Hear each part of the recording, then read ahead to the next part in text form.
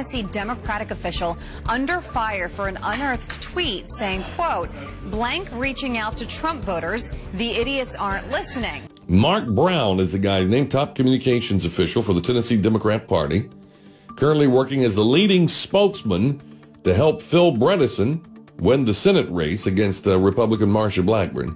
A top Tennessee Democrat Party communications official made disparaging comments about President Trump and lashed out against a suggestion to reach out to them, describing Trump voters as idiots. Or in Hillary Clinton parlance, she calls Trump voters and others deplorables. This guy calls Trump voters idiots. Mark Brown, a communications official for the Tennessee Democratic Party and spokesman in the effort to get Democrat Phil Bredesen to unseat Republican Marsha Blackburn. Now, his idea for helping Democrats in Tennessee win a Senate seat? Well, tweet things like this. There you go.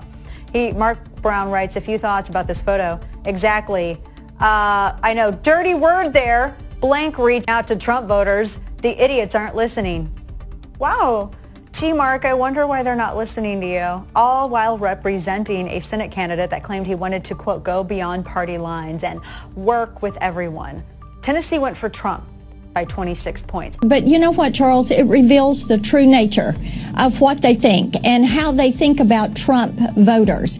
And through his spokesman, Phil Bredesen is revealing this. And of course, it was bad enough when his friend Hillary Clinton, who he gave $33,400 to, called us all deplorables. And now we're hearing they think we're morons and idiots and not worth the time. And for hard-working Tennesseans who support the president to hear that, it is just unthinkable.